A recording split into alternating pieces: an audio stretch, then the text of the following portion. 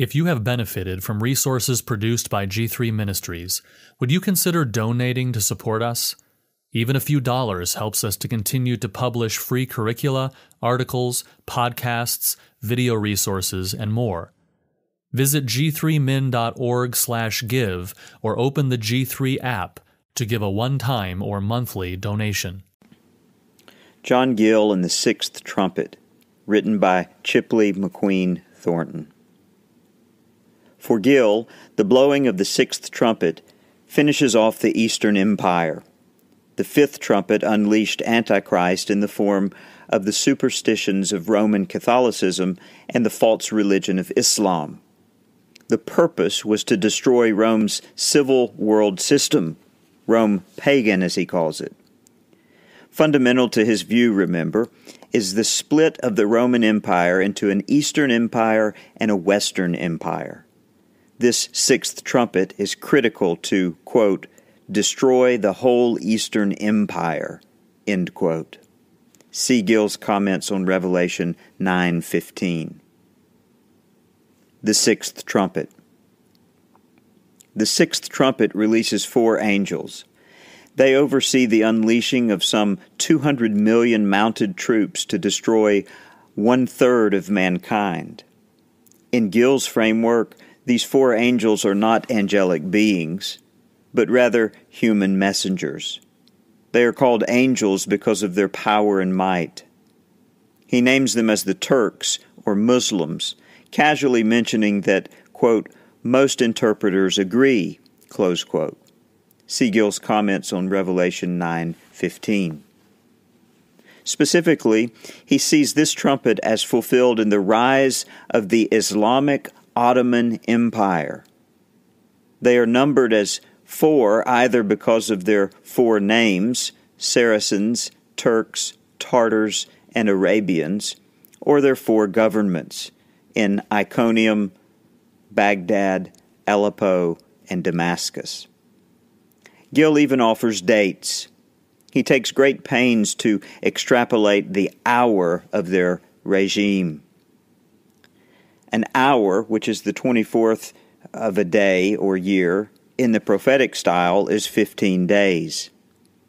And a day is a year, and a month is 30 years, and a year is 365 years, and a quarter, or 91 days. In all, 396 years and 100 days, which is the precise time between A.D. 1057, when the Turkish Empire began, and A.D. 1453, in which year Constantinople was taken by the Turks and an end put to the Eastern Roman Empire, signified by the third part of men.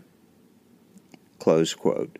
John Gill comments on Revelation 9:15.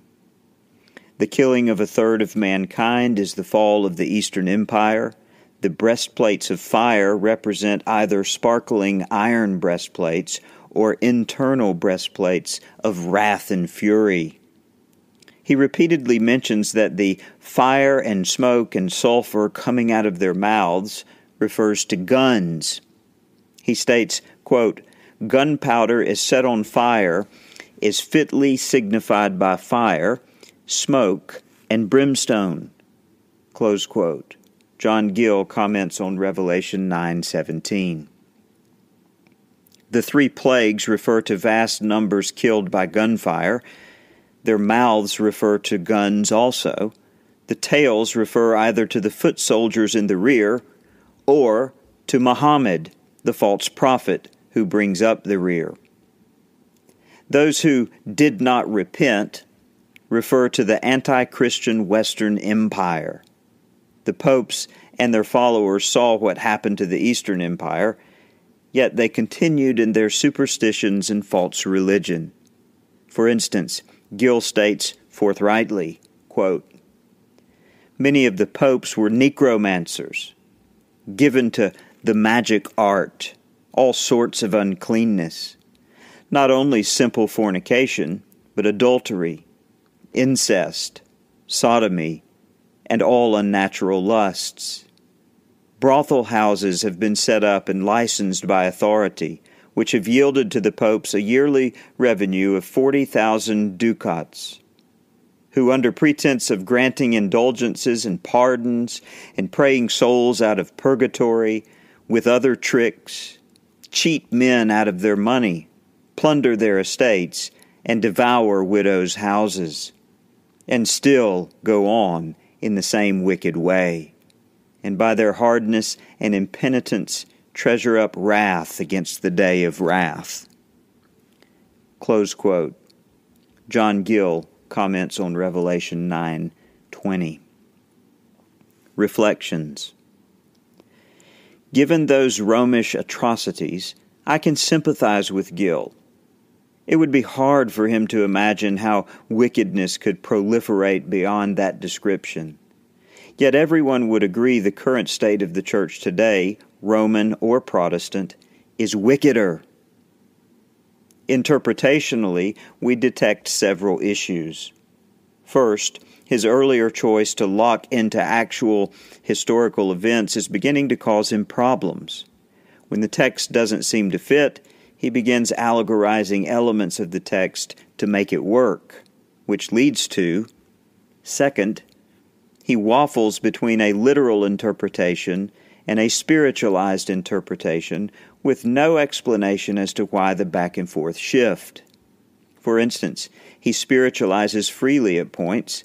The 4 angels are humans, the third of mankind is an empire, and the 3 plagues are gunfire. Yet he takes things literally at other points. The mounted troops are literal, although the number of them is not, as are the horses, but not their tails. These inconsistencies are bothersome. Third, I was surprised to see him engage in numerology. No more comment needed on that. Fourth, his take on gunfire is reminiscent of Hal Lindsey's references to helicopters and nuclear bombs. Enough said. Fifth, in naming of dates, while courageous, he also is difficult to take seriously.